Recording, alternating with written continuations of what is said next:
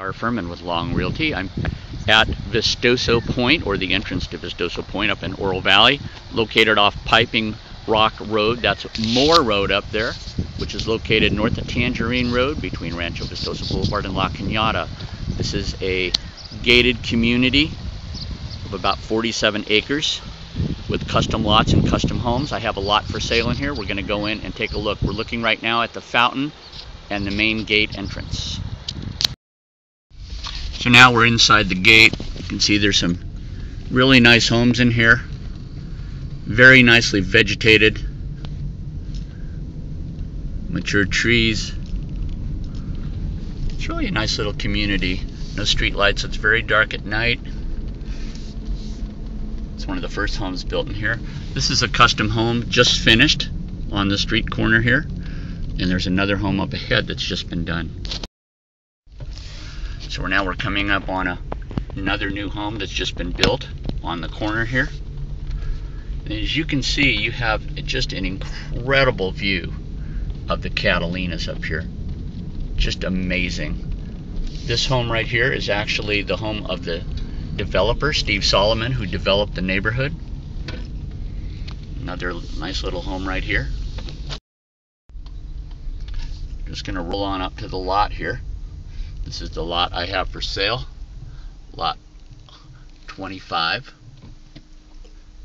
Have it priced right now, just under $150. My sign is roughly the southern boundary of the lot. We're going to get out and take a look. You can see as you get further back on the lot drops down into a big canyon and then goes up the other side, so you have no one behind you for hundreds of yards. There's a lot of privacy out in the back here also. And then as you see across the street, you have a beautiful view of the mountains. Sorry about it, the sun's kind of just coming up this morning, so it's a little bright out here. It's beautiful at the end of the day. Probably try to take some more videos of that. But I want to show you the lot across the street, which is, a lot that someone can build on. But I think you'll agree with me that it's certainly not going to block your view once I show you the terrain. The lot that is directly across the road or the street from the lot you would build your home on lot 25, you can see goes pretty far down into a gully. And as you can see, there's a house being constructed down the way there. It's also down low.